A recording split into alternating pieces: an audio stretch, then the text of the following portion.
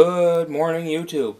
Here it is, the last day in February, and I almost let the month of February go by without doing my Turd of the Month video. Now, again, what are the qualifications for Turd of the Month?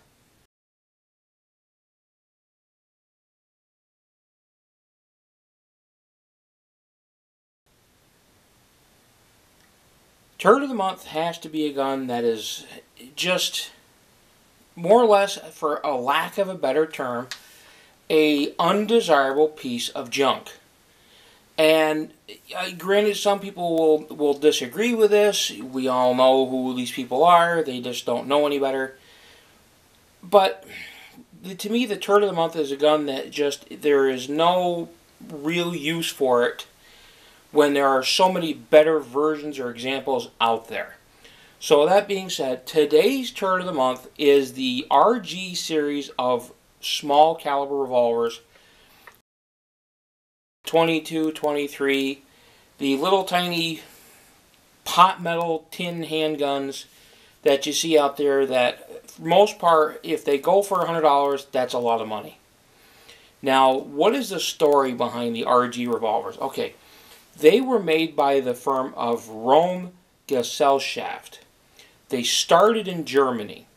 Now, everybody's like, oh, German quality, jump up and down, jump up and down. No. Stop that right there.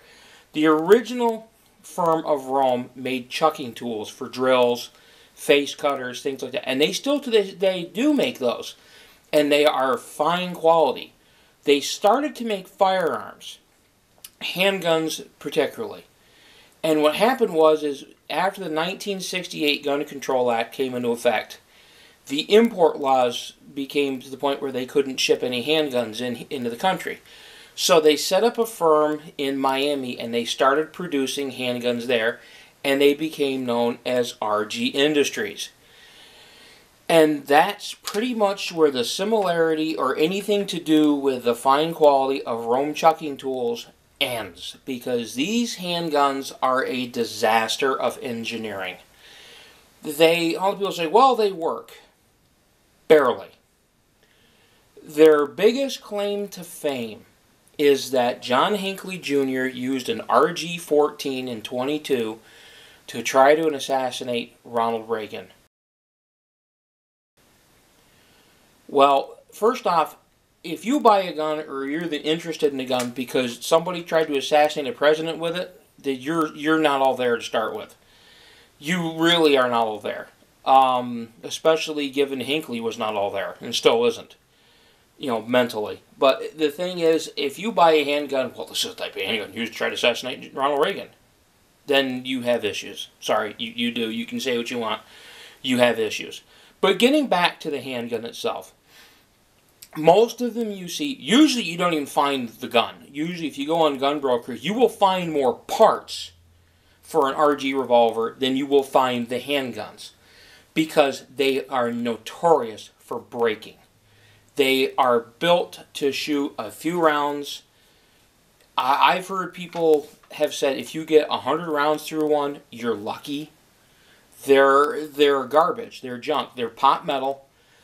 If you look at the right side of the gun, which is usually where the screws are, they look like they were put together with simple screws like you'd use for... They're not even gun screws. They're usually a Phillips head. And they're a machine screw. And 90% of the time, you'll see the heads are stripped on them. And it's not because somebody used the wrong screwdriver. It's because the screws themselves are so lousy, either taking apart or putting them back together, the screw heads end up just getting stripped out. And the actions themselves are beyond belief a horrible disaster, and they're just garbage. They're junk. And they were made, I know they made them starting in the 1970s, and they ceased operations in Miami in 1986. There's no way to know how many they exactly made, because they made a series of them. There's the RG-10, the RG-12, the RG-14. There's a whole series of them. I'm not going to list them all here because there really isn't a point. They were in 22, they were in 32, and a couple of other calibers. But they were designed, even when they were new, to be a cheap, dispensable throwaway type handgun. Not put it this way, they were the high point of their day. One of the high points, or a design like it. The only difference is the high point actually, from what some people say, works. The RGs, for the most part, if you find them, the last one I actually held in person, the finish, I don't know if that was the original finish or not, because the metal was so badly polished and so badly just, the tool marks on it, it looked like somebody built it in their garage.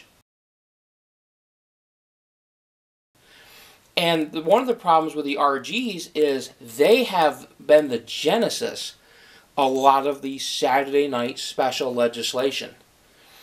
A police officer who was wounded during the attempt on Ronald Reagan sued RG Industries in that the gun was a cheap design. Of course, now the officer lost, and rightfully so. It's not the fact, again, of the gun, but it's the problem is that this piece of crap started the entire legislation. And it is a piece of crap. The RGs are an absolute junk pile of engineering, and they're just not worth. Put it this way, if you find one for $100, go find something else. Save up your money.